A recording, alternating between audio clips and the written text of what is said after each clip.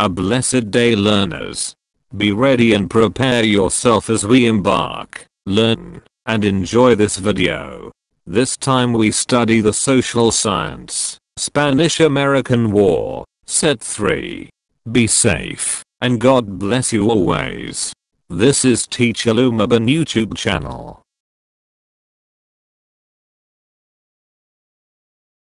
Commit your way to the Lord, trust also in him, and he shall bring it to pass. Psalm 37 verse 5.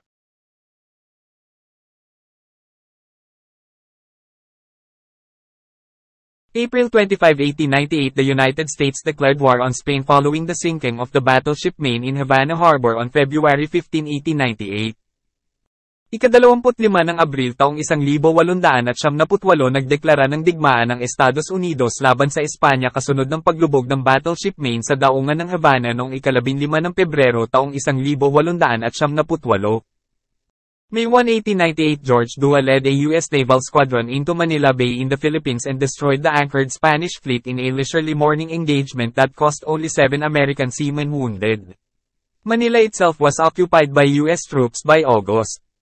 Ika-1 ng Mayo taong 1898 pinangunahan ni George Dua ang isang U.S. naval squadron sa Manila Bay sa Pilipinas at winasak ang nakaangkla na armada ng Espanya sa isang masayang pakikipag-ugnayan sa umaga na nagkakahalaga lamang ng 7 Amerikanong seamen na nasugatan. Ang Maynila mismo ay sinakop ng mga tropang U.S. noong Agosto. May 19, 1898, Aguinaldo arrived in the Philippines and continued the Filipinos' fight against the Spaniards. Ika-19 ng Mayo taong 1898 dumating si Aguinaldo sa Pilipinas at ipinagpatuloy ang pakikipaglaban ng mga Pilipino laban sa mga Kastila. June 12, 1898, between 4 and 5 in the afternoon, Aguinaldo, in the presence of a huge crowd, proclaimed the independence of the Philippines in Kawit, Cavite. The Philippine national flag made in Hong Kong by Marcela Agoncillo was officially hoisted for the first time and Marcha Nacional Filipina, Philippine National March, composed by Julian Felipe was played. The act of the Declaration of Independence which was prepared by Ambrosio Rianzares Bautista was also read. Ika-12 ng Hunyo taong 1898 sa pagitan ng alas 4 hanggang alas 5 ng hapon, si Aguinaldo, sa harap ng napakaraming tao, ay nagpahayag ng kalayaan ng Pilipinas sa Kawit, Cavite. Ang pambansang watawat ng Pilipinas na gawa sa Hong Kong ni Marcela Agoncillo ay opisyal na itinaas sa unang pagkakataon at ang Marcha Nacional Filipina, Philippine National March, na kinatha ni Julian Felipe ay tinugtog. Binasa rin ang Act of the Declaration of Independence na inihanda ni Ambrosio Rianzares Bautista. December 10, 1898, the Spanish-American War ended with the signing of the Treaty of Paris. It established the independence of Cuba, ceded Puerto Rico and Guam to the United States, and allowed the victorious power to purchase the Philippines Islands from Spain for $20 million. Ika-10 ng Desyembre taong 1898 nagtapos ang digmaang Espanyol-Amerikano sa paglagda ng Treaty of Paris.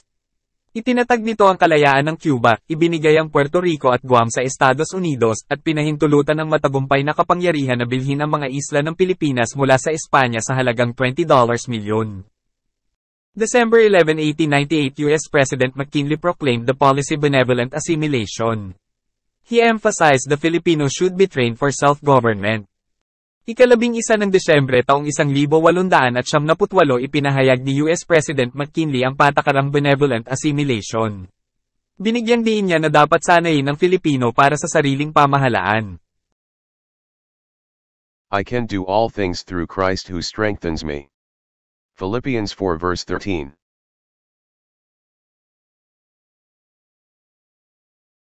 I hope you enjoyed and learned something new from our topic on social science. If you learned something from this video, please give this video a thumbs up. Don't forget to share this video with your friends. If you have comments, questions, or suggestions, you can leave a message in the comment section below. Thank you very much for watching my videos.